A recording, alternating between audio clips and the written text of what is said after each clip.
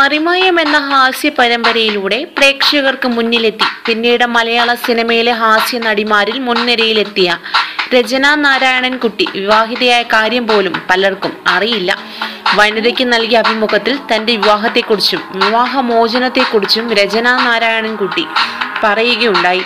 പ്രണയവിവാഹമാണ് പലപ്പോഴും വിവാഹമോചനത്തിൽ എത്തുന്നത് എന്ന് പറയുമായിരുന്നു.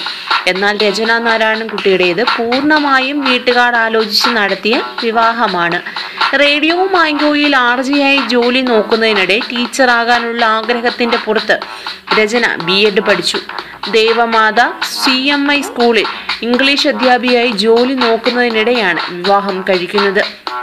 2011 ജനുവരിയിലായിരുന്നു രചന കുട്ടിയും ആലപ്പുഴ സ്വദേശിയായ അരുണും തമ്മിലുള്ള വിവാഹം നടന്നത്. വിവാഹം കഴിഞ്ഞ് ദിവസങ്ങൾ കഴിയുമ്പോഴേക്കും ഇരുവരുടെയും ജീവിതത്തിൽ പ്രശ്നങ്ങൾ തുടങ്ങി. 19 ദിവസങ്ങൾ മാത്രമാണ് തങ്ങൾ ഭാര്യ ഭർത്താക്കന്മാരായി കഴിഞ്ഞതെന്ന് രചന പറയുന്നു. ആലോചിച്ചുറപ്പിച്ചായിരുന്നു അരുണുമായുള്ള വിവാഹം. നന്നായി അന്വേഷിക്കുകയും ചെയ്തിരുന്നു. എന്നാൽ പിന്നീടാണ് മനസ്സിലാകുന്നത് അന്വേഷിച്ചപ്പോൾ അറിഞ്ഞതെല്ലാം തെറ്റായിരുന്നുവെന്ന് രചന കുട്ടി പറഞ്ഞു. 2012 ഇരുവരും നിയമപരമായി വേർപിരിയുന്നത്. ശാരീരികവും മാനസികവുമായി പീഡിപ്പിക്കുന്നുവെന്ന് ആരോപിച്ചാണ് രചന കോടതിയെ സമീപിച്ചത്. കൂടുതൽ ചലച്ചിത്ര രംഗത്തെ വാർത്തകൾക്കായി സബ്സ്ക്രൈബ് ചെയ്യുക മലയാളം ന്യൂസ് ടൈം.